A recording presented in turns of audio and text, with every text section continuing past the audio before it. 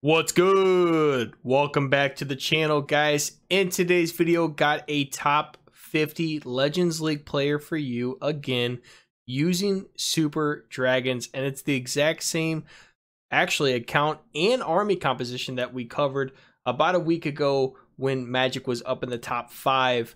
Now currently still maintaining top 50 as we close out Legends League with Super Dragons. That army composition is 6 Super Dragons, 9 balloons, 1 Inferno Dragon. Then we have 9 loons coming out of the blimp, and we have 4 total rages, 5 freezes, and 1 poison for the clan castle. If you guys like today's video, smash that like button for me.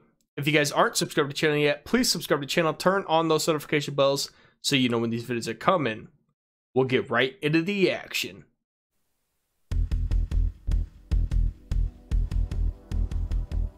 Alright, so we have 5 replays we are going to cover today, including this first one on this anti-2-star base. The one thing I noticed that was a little different in some of these attacks is we're actually using a Flame Flinger instead of the blimp, and we're sending Super Dragons in for the Town Hall. Some of these bases have been built basically anti-Super Dragons, anti-spam, so it's definitely unique to see how some of these top players are adjusting by using a Flame Flinger and everything like that. So, and this base was absolutely melted. I think it was like a minute 12 when he placed the first troop. So, these anti-2-star bases, as you've seen in previous videos, don't really stand a chance against the splash damage and the chain damage that these Electro Dragons and Super Dragons bring to the table. And these Super Dragons have the ability to absolutely torch bases, especially under our rages.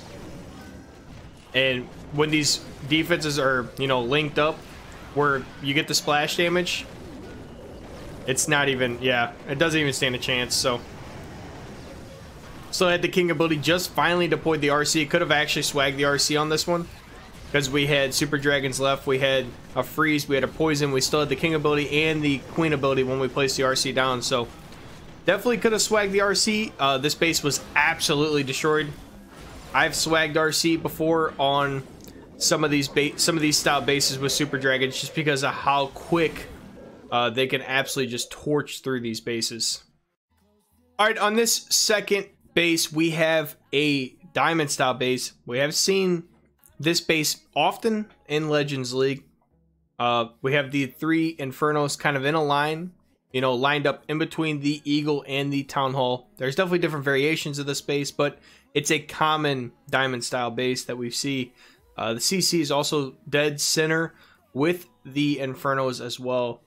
So this is going to be a base we're going to use a Flame Flinger. You can see we're going to use a couple archers over here, or a couple balloons on the archer tower. That way we could take down the archer tower, get the Flame Flinger access. We actually find the Tesla farm over here as well, so Flame Flinger is going to work towards getting that Eagle artillery down for us. That way it's not raining down destruction on our army.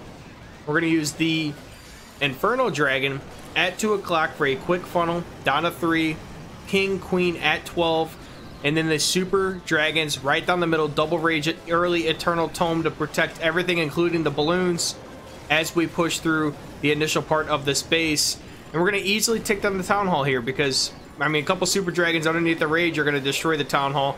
And we only had one fly through that poison, which is a super key part of this. And the King and Queen are going to take down the enemy King. RC's going to come in for help up at the 10 o'clock area, working down towards this Eagle as well. And the cool thing about using the Flame Flinger is on this back half of this attack, we're going to have these loons if we need it, which obviously are going to play a huge part, having 9 balloons come out towards the end of this attack in general. Still have the King ability, still have another Super Dragon as well, and we have the Queen working in the middle, just taking out that scatter shot. So King ability is going to get popped here shortly. This Super Dragons actually almost takes out that RC, but the King's going to be able to finish that off, and the Yak is still alive at this point. So Yak's going to help break through the wall, and this one's just pretty much easy cleanup. I mean, we're not even going to use the balloons out of the Flame Flinger. Flame Flinger just keeps retargeting and lasts the entire attack. But it gave some good funnel, up here at the Eagle area. Didn't quite get to the Eagle because of the Tesla farm, but the idea was there for the FLINGER to take out the Eagle.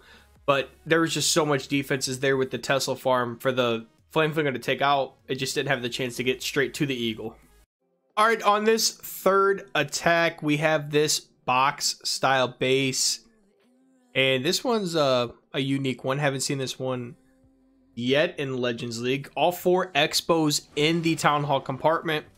We have double air sweeper pointed towards the Eagle, single in front of the CC, double scatter right next to the Eagle, all 4 heroes with the Eagle as well. So definitely a unique one.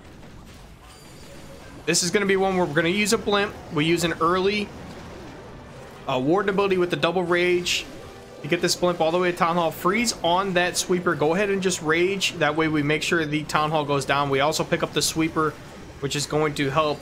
We had the King and Queen at 6 and Infernal Dragon at 9 as we push these super dragons through the middle of the base. And we actually got them to push right where we needed them to. We have them targeting all these defenses separately. Eagles are going, the Eagle went down, scatters are going down. And we have a super dragon up here, full health, working on this area. Take out a couple of these Teslas with the dark storage. One Tesla, actually. RC is in at 3 o'clock now. Still have all 4 heroes alive, which is super important, as we have a freeze spell as well.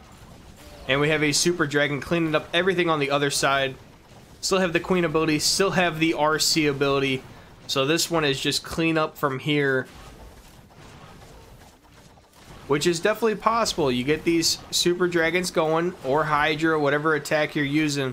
And if you could save some of these hero abilities for the end, we've said this before, you will finish off these bases with triples. The hero abilities and heroes in general are obviously your best troops. Hero abilities are very important. The Queen ability especially.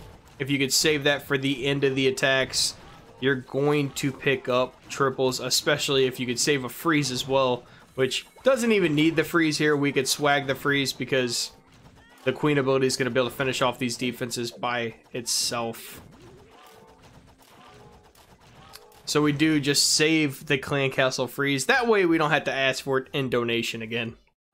Alright, on this fourth attack, we have this box style base. And this one's a little awkward.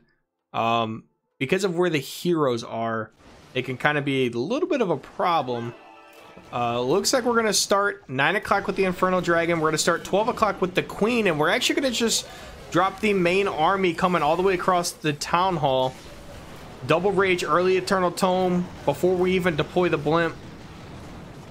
So we're going to push through both sweepers as well. A little risky here. But we have freezes for the sweepers, and we obviously have rages for the main army. We got the King, Queen working from 12 to 3. We're actually just going to blimp from the close side. Take a little risk with the Tornado Trap. I guess we've seen this base enough. We know where the Tornado Traps are and everything. If nobody's going through and changing bases and they're just copy and pasting, you kind of know, you kind of get the feeling where some of these traps are, because it kind of stays the same between some of these bases. So we have one more freeze and a poison for this Lava Hound as soon as it pops, which it does. We have this single target Inferno in the middle of the base, going to be a little bit of a problem. Super Dragon's going to help the RC take out the Barbarian King, which is going to be huge. Queen's going to get targeted by the single.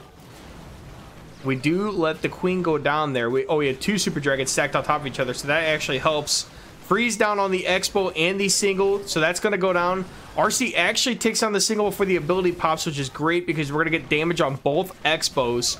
RC goes down, but we have 3 Super Dragons, and a couple of them are pretty healthy. And we have the Unicorn assisting on that as well. So the Super Dragon's actually going to finish this one off. Sometimes we see the heroes finish it off. Sometimes we see the Super Dragons finish it off. Gotta keep us guessing with this attack strategy. But it just shows you how versatile it can be. Well, just Super Dragons. But it can obviously triple many different ways. So it does have a little versatility with the heroes and everything. just have to learn the bases is the biggest thing. Figure out the bases, that way you know, just like Magic did on this one, attack from all the heroes into the Eagle and use a backside blimp because it's going to be safe. Alright, on this 5th and final attack, we have this diamond style base, actually kind of similar to one of the ones we already seen, but it's obviously rotated vertically, but it has the 3 Infernos in a row. This one's a little different though, got all 4 Expos kind of shoved in the middle of the base, and that's to kind of play against Super Dragons as well, because they're not easier accessible, so you have to get deeper in the base to destroy these air defenses. So we're going to use the Flame Flinger actually over here at the 9 o'clock part of the base, use a couple balloons to take out the mortar, and then we got the main army coming in over here at 2 o'clock. King Queen working from 4 o'clock down to 6. We're going to use an early ward ability, early double rage, to let these dragons and balloons push into this base and get some of these defenses down quickly. King actually broke into the Eagle artillery compartment, which is huge. We're going to freeze down on the Expo Town Hall combination. We do have one Super Dragon that's going to lock onto the Town Hall here, so we're going to rage that Super Dragon up with the freeze on the Town Hall. Going to get distracted on the RC, but we're going to be able to take out the RC, which is huge, and the scatter shot. So we got a little combo with the splash damage there, and that's where I've talked about before how crazy the Super Dragon splash damage can be sometimes with the value you get. And the RC finishes off the Town Hall for us. Easy peasy. Got a Super Dragon left, Queen, Warden, and the Flame Flinger. So from here, we are just cleaning up this base. We're actually going to see the Flame Flinger break on this one and be able to use the balloons, which is huge. The other attacks we used the Flame Flinger, we did not see the balloons break through. So the balloons come out of the Flame Flinger. They're going to target the Expo and the Warden and a couple Teslas. And there's probably no red bombs there because we had some Super Dragons go through this area. So we find one Seeking, a couple Seekings, but we're not going to find a crazy amount of bombs. And we still had the Queen ability, so this one was going to be smashed regardless. Interesting plan there. Use the Flame Flinger on the opposite side of the main army and just push right through. Save the RC for the Town Hall in case you need it. And, you know, just pick up the rest of the cleanup with the Queen and company.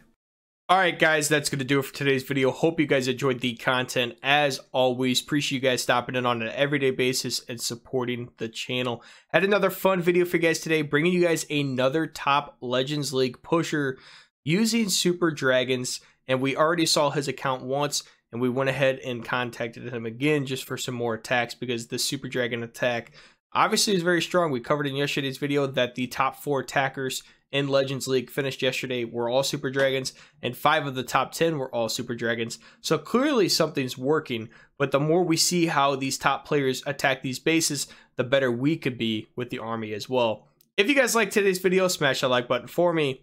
If you guys aren't subscribed to the channel yet, please subscribe to the channel, turn on those notification bells so you know when these videos are coming. We'll catch you next time.